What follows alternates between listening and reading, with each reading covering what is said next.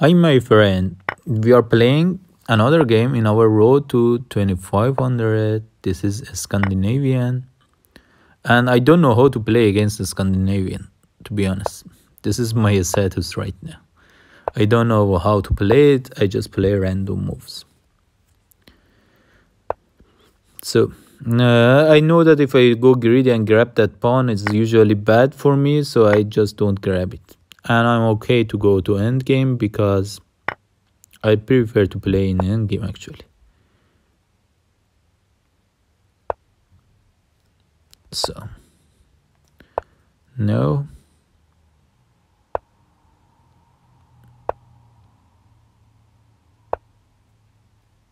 Let's castle opposite. And let's don't let his knight to come in.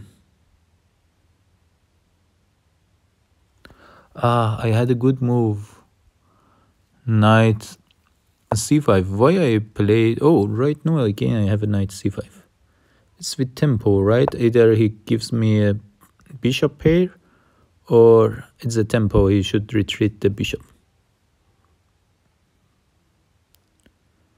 We both play like Billy's game. Okay.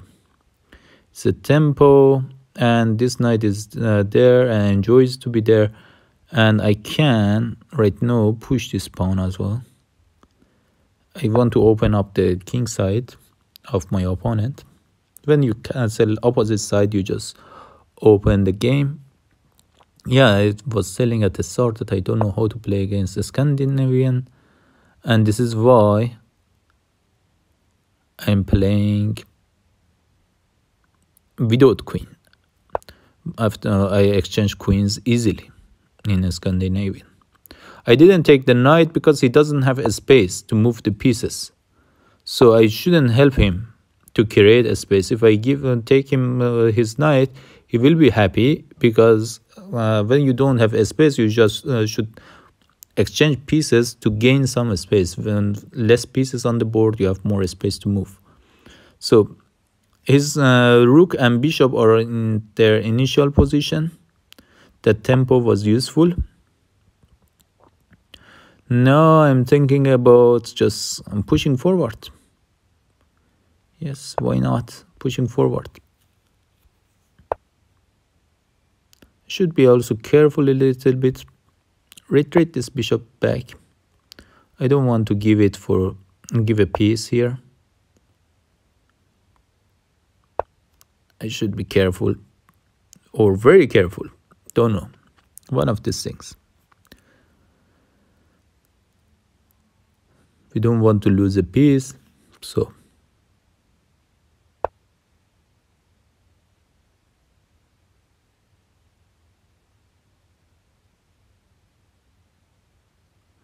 if I take it, it's okay. I take it.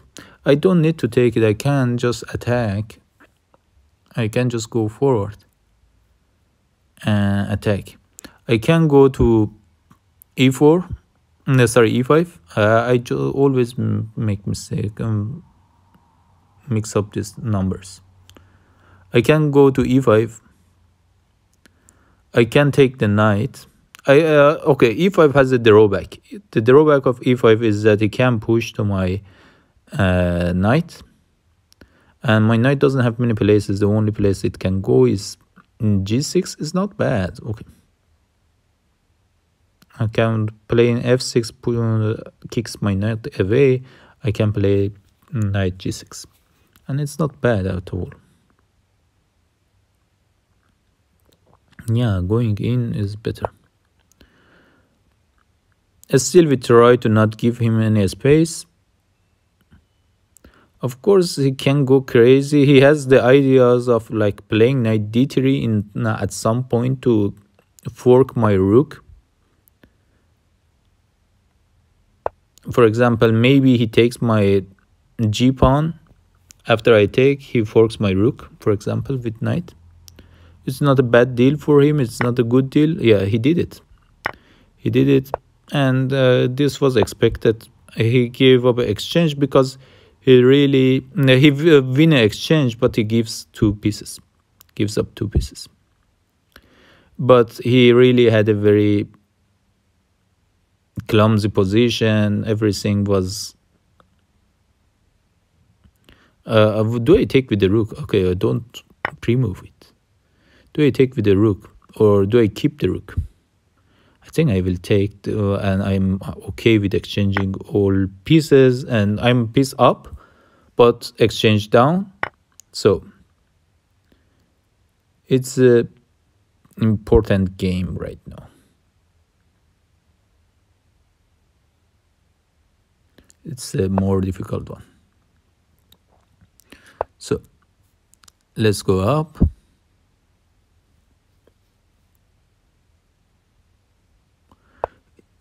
And here, what to do next? I think I can actually defend my knight with a bishop and activate my bishop. Or defend my knight with a pawn. Maybe with the pawn is better because this pawn blocks all his pawns. No, my pawn structure is okay. They are already blocking his pawns, so let's defend it with the bishop and then play h5. If he takes, I take, and this is a game with the tempo. His bishop is a long time that his bishop is locking my knight and attacking my knight. I don't know what to do against that bishop. Or should I do anything against it actually? This is the problem. So I'm down a pawn. What is the plan right now? I'm down a pawn and exchange, but I'm up a piece. So where does he want to come? He wants to come to... He wants to come in. But I can just kick the bishop away and prevent him coming in. Yes, let's kick the bishop away. I'm happy if he gives up a bishop because I have a bishop pair against a rook. That's awesome actually. Now again, I can attack that bishop. And it's not just attacking the bishop. If I play knight somewhere, I'm attacking the pawn on a5 and the bishop. He should defend the pawn. Cannot ignore it. Then it's good. Then it's good. Let's do it. Now again, I'm thinking about attacking the bishop once more. And once he defends it, once more with the pawn actually. Once he goes back,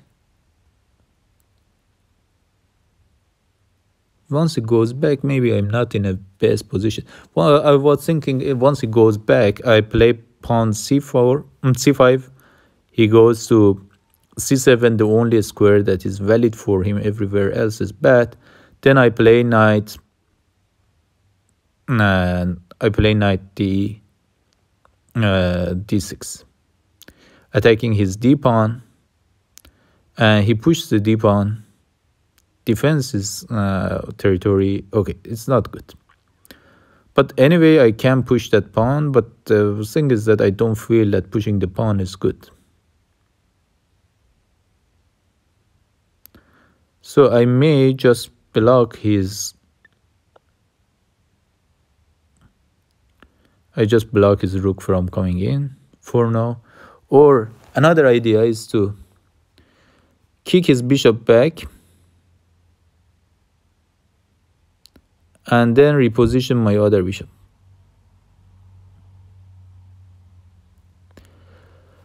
Oh, what a hard game. Chess is a hard game, difficult game.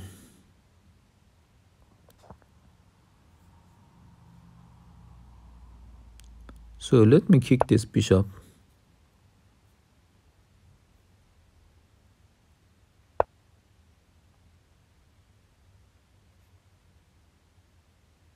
Put this pawn here, defending my bishop.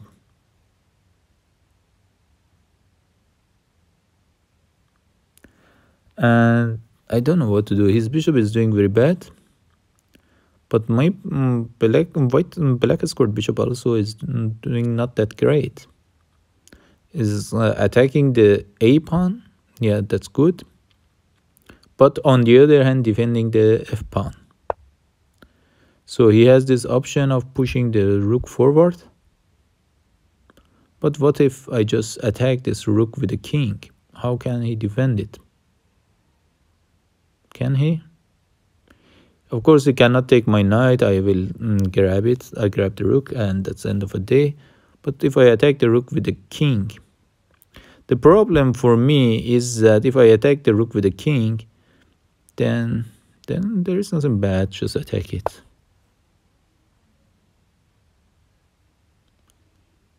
He cannot defend it with the bishop.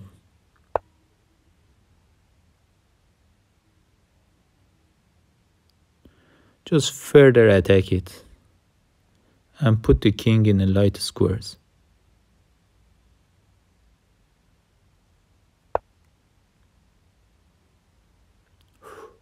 Oh, my blunder, I blundered. Does he see that? He didn't. He didn't see. He could push pawn to my knight. And then, wow, what a blunder I did, and he didn't see it. So, should move my bishop away. What a blunder. Oh, I don't have much time to think actually. So let's go backward. That's awkward, I know, but he wants to play rook f1, and I don't want to let him to do so. What to do? I have no idea what to do. I'm up a piece, but I don't know what to do.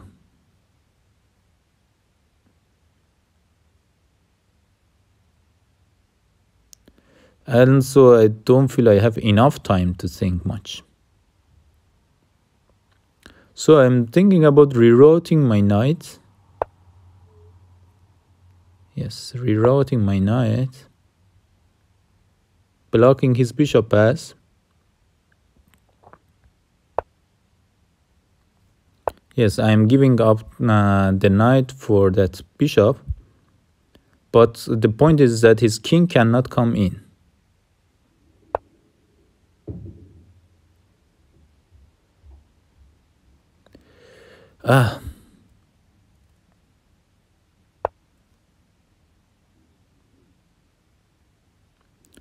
And he cannot take that pawn. Or he can take, but it's not good for him. It's not healthy. Or I feel so. I should somehow blitz it out from now. Oh, he takes. Is it healthy for him? Don't think so. It's just dangerous. I'm not that brave. I mean, this is just a check. And we win a piece. Next piece. And the game ends with a piece.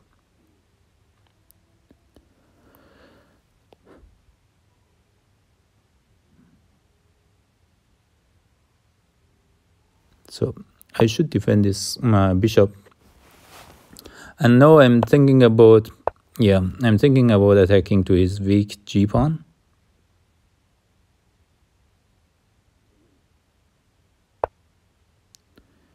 I mean, this way.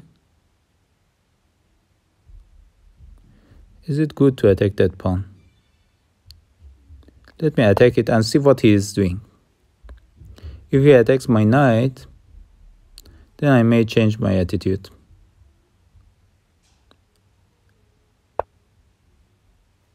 So, I will take that pawn. It's okay. I will take the next pawn as well.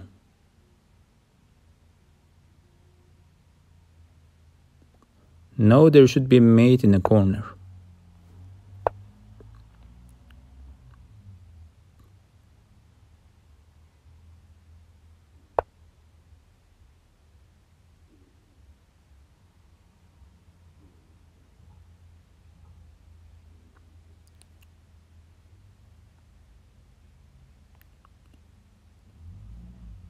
Okay, well, I know that I'm pinning my own knight, but that's fine. Since I have a plan for him. I intentionally did that to letting him pin my knight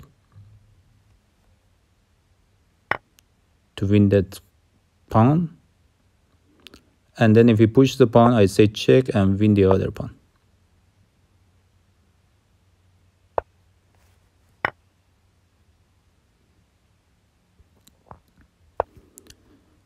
We have enough time to finish this game in a good shape. Let me attack this rook. Getting in with the king.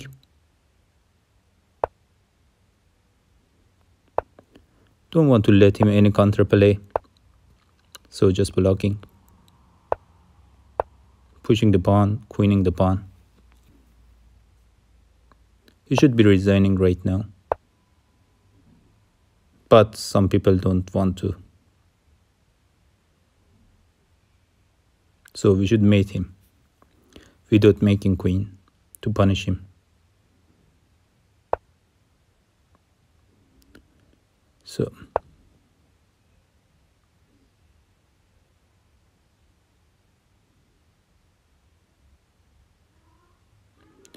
next move is not a queen, but I play knight. I play knight in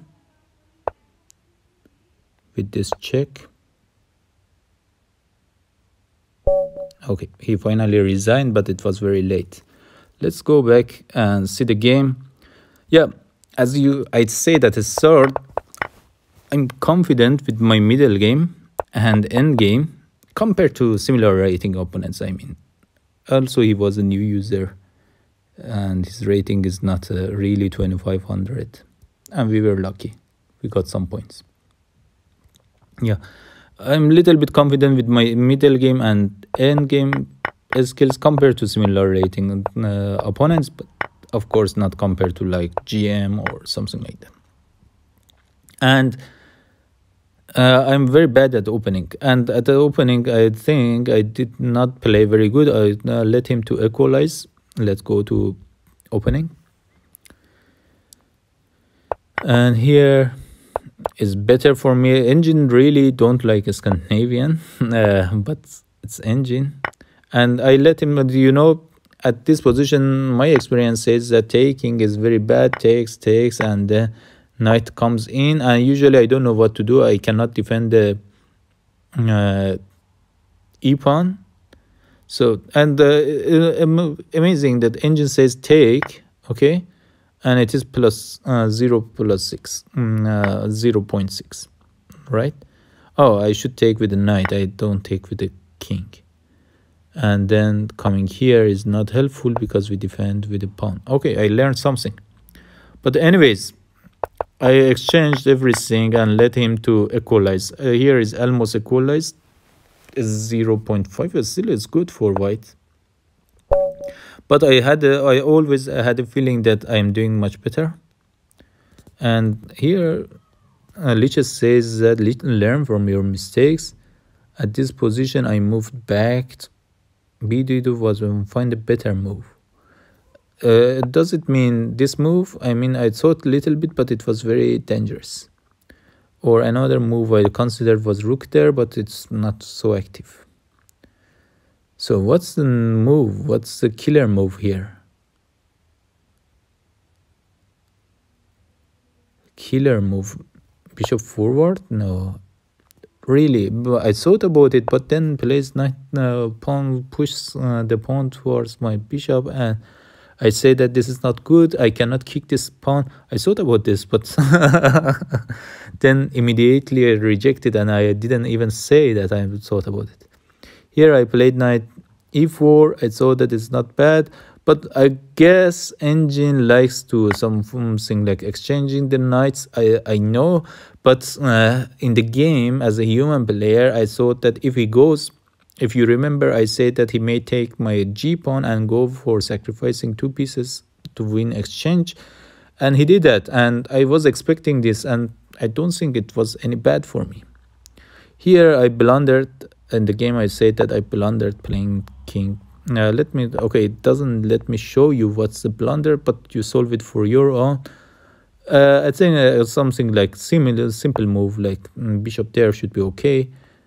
First, you shouldn't put your pawn pieces under attack all the time just because it is defended backwardly with another piece.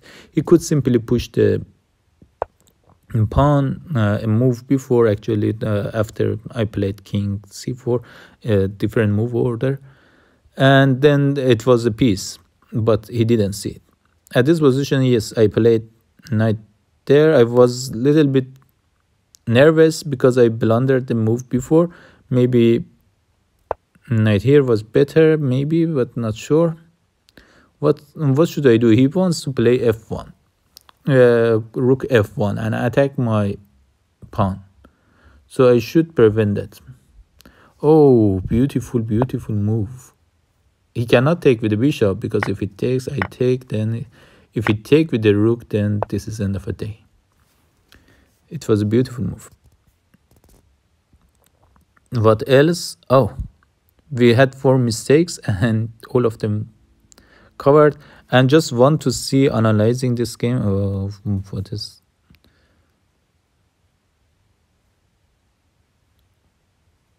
What is the analysis mode? Okay, here is the end.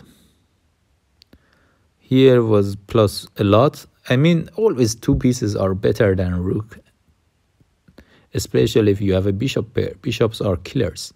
And I think you notice that at the very end, how strong were these bishops. The engines puts question mark for everything, but it is +8. I mean, engine differentiates between +8 and +7. So he pushes. I attack that rook and the pawn. Maybe it was better to just grab this. I'm not sure about this.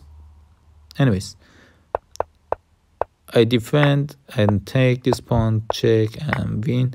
And yeah, I mean, you have 2 bishops. They control long diagonals. It was a bad decision for him to exchange it. I hope you enjoyed. And yes, in Scandi or Scandinavian or French, I don't know how to play against them. I simply go to endgame or middle game. I just ignore opening ideas and just play, give back every advantage white has as a first move. I don't need that advantage because otherwise I should know how to play that opening. So you can also use this tactic and rely on end game and mid game strategies instead of memorizing opening line. I hope you enjoyed. See you next time. Bye.